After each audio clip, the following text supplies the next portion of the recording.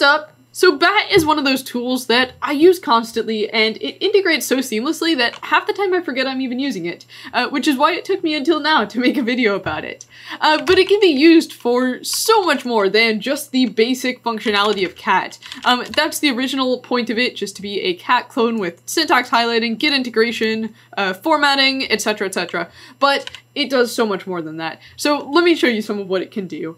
We've got some basic Linux commands, right, that have this monochrome output. It would be really nice to have syntax highlighting here, wouldn't it? Well, we can do that with Bat. Let me pipe that into Bat, just use the conf language there for configuration. Boom, syntax highlighted. We can actually get rid of these line numbers too if I just do the -p flag, plain output, and I actually alias this up just in a shell alias to lsbc, boom. Syntax highlighted commands. And this does not work with only lsblk, this works with almost any Linux command.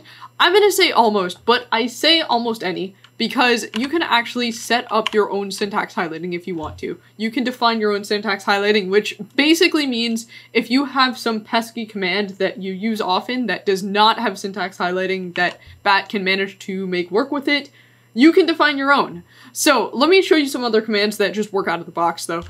For example, the free-h command, by default, no syntax highlighting. I set up an alias, put an E on the end, boom, syntax highlighted with Bat. Another command that you might use, ps, the ps command, by the way, this man page is also syntax highlighted with Bat. Anyways, snapshot of the current processes, you know how it works. ps-au, let me grep out Bat here, by default, no highlighting. I pipe that into Bat, bat-l, conf, boom, highlighted command. You can probably do this with like 10 or 20 just out of the box. Just look through Bat list languages and it will show you a bunch of languages you can look through. This CPU info I've found is pretty useful for a bunch of the classic Linux commands, but definitely just check through, like it can highlight your cron tab for you. It can highlight so much. Anyways, so that is just one of the various uses of Bat. Let's take a step back, talk about how to install it, talk about how to configure it, and then I'll show you a bunch more things you can do with it, because this is like, genuinely, there is just absolutely so much you can do with Bat. Alright, so to get it, just get it with your distro's package manager. It's just under Bat on Arch Linux. Bat-extras, if you want to get a bunch of command line tools like Bat integration for man pages, for diff, for ripgrep, for a bunch of other things. That is all bundled in Bat extras, so if you want to just get that all in one, you can do that. Or those are literally just shell scripts. They're in this repo, so I will link it if you want to just get one of these shell scripts and just, you know, install it, stick it wherever you want, whatever. Anyways, so just get Bat. The configuration, if I list out, I think there's like a config file command to tell you. Yeah, so here's where the config is. I assume it'll be there for most people, but double check if you want to.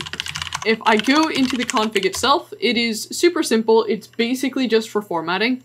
The only two options I have set that are not default. So I have the ANSI theme here, which is just going to force it to use system colors. If I print out my system colors here, I have it set with Pywall, which I've made a video about, so won't go into too much detail there, but system colors are set properly and they're derived from the wallpaper. So there we go, that's the theme. I'm also using the style formatting to just have numbers and then git sign changes, so no grid or header. Actually, if I show you how it looks like by default, if I do bat style equals full, this is going to be the full style with it. If I do scripts, let me just cut out a script there. There we go, so we've got the size, we've got the file, we've got the grid, whereas I have it just as style equals plain. That's my basic configuration of it, and I can cat that out again. There we go. It can also do all of the basic cat stuff, like concatenating files and, you know, everything that cat normally does, but I won't bore you with that. So anyways, that's the basic configuration there. As for themes, you can, of course, define your own themes if you wish. I would say probably just stick with your system colors, assuming you have them set to what you want, because that's probably going to be significantly easier. But you can make a custom theme file if you want. So if I go into Bat themes and then I have a Nord edit theme that I was working on a while ago. So yeah, it's going to be a little bit complex to customize all the themes if you want to, but you can do that. And there's also just a bunch of default themes if you want to. So list themes, there's obviously a ton of different themes. I'm sure you can find something you like, or just use your system colors. Okay, so that is setting up Bat. let's talk about other stuff it can do. So man pages, I already mentioned that. This is just using the basic man pages shell script that's actually over here in this bat-extras repo. You can either use the batman command if you go ahead and install this whole package, or you can just set it up as an alias for man, set it up, it's literally just a shell script, so just set it up to work however you would like. And also bat automatically pages, so you don't have to worry about like piping it into less or anything like that. If I have, you know, some large file here, it will just automatically page. Another thing you can do with bat is FCF, so if I go into my scripts directory and just run FCF, normal fuzzy finder, I've made a video about it. This is bat doing the paging, or not the paging, the syntax highlighting on the side here. It is gonna go ahead, syntax highlight everything for me. I can go through with FCF. I could, you know, open that if I want to, whatever. That is basic syntax highlighting for FCF. You can set that up just in your shell profile if you wish. It's just in FCF default ops, and I have it set up at the end here. So bat previewing, just basic options for it. You can, you know, adjust the options if you want a slightly different preview, whatever, but just put that at the end there. Of course, the page for bat here on GitHub tells you how to do all this stuff too, so I'm just kind of running through it really quickly. If you want to learn more in depth how to do any of this, just read through the page, it explains it pretty well. Anyways, so that's a ton of the syntax highlighting you can do.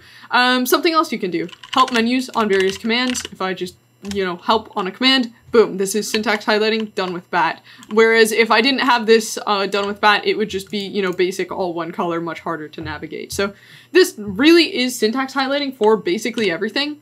You can also integrate it into shell scripts. I have a shell script that I use. System stats, boom, piped it into bat. Now we've got syntax highlighting on it. It's just like, I can just think of so many examples here that's like, if you've ever wanted syntax highlighting on like basically anything, bat can do it for you. One thing to note, how much time does it take to pipe something into bat? Because that's something actually worth considering, especially if performance really matters to you on your system. So let's do like some basic, I don't know, let's just use user bin cat, so native core utils cat there, on scripts, or I'm already in the scripts directory. There we go, random script, cat it out. Okay, let's do time on that. So 0 seconds, 72% CPU. Okay, so very fast, right? Let's time this again, but use bat on screenshot there, same script. We are, oh, that's because it's gonna page. All right, we've got the time there. All right, so that's our time comparison, and you can see, okay, it is actually definitely a little bit longer.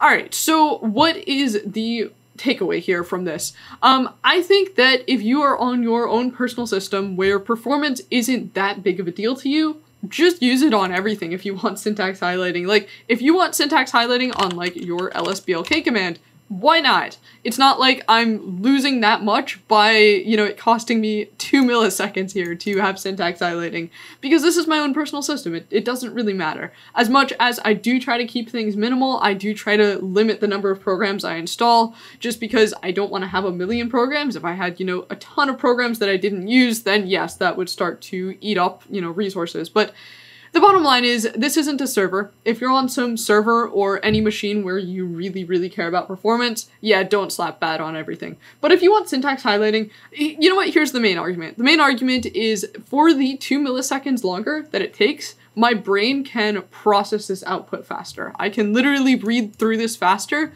than I could read through just the pure lsblk command. So that's my argument for that. Anyways, I hope you learned something. Have fun with syntax highlighting. I will see you next time. Peace.